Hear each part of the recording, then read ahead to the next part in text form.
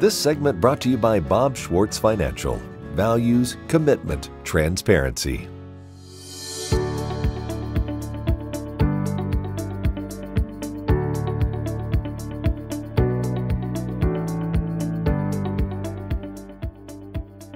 Hi, Rocky Downing. Today on Around Kansas, we're going to talk mascots from the state of Kansas with the Kansas Sports Hall of Fame director, Jordan Poland. Pratt Greenbacks. So Pratt, down from my area, they actually they got a little bit of notoriety here this past football season. They made it to the state championship game, ended up getting beat. But the Greenback isn't. We aren't talking money. The Greenback mascot is actually a frog. He is this little guy. His name is Ribbit. He wears a little sailor hat and a little Pratt sweater.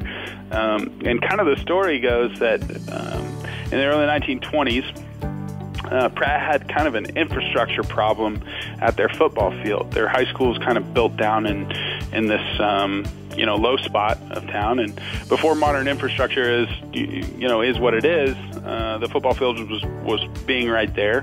When it would rain heavily, the creek just to the west side of the football field would kind of flood, and it would get up onto the football field, and it would kind of make this little swamp. And so there would be frogs just like all over the field. And so they kind of got the frog nickname from opponents.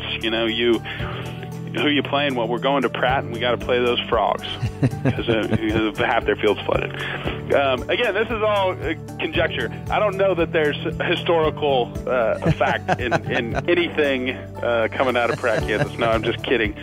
The other part of their mascot is their school colors, which is green and yellow.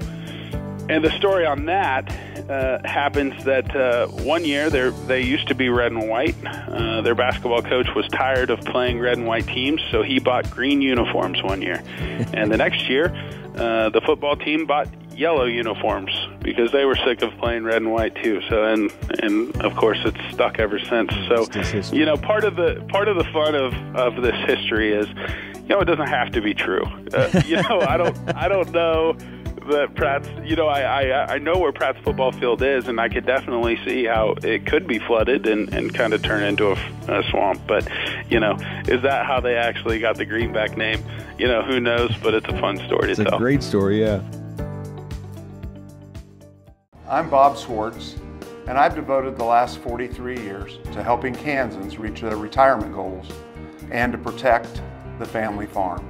At Bob Schwartz Financial, we believe everyone should be able to live the retirement they've always dreamed of. Our team of professionals can help you create an efficient strategy using a variety of investment vehicles to help you address your financial needs and your concerns. Bob Schwartz Financial, values, commitment, and transparency.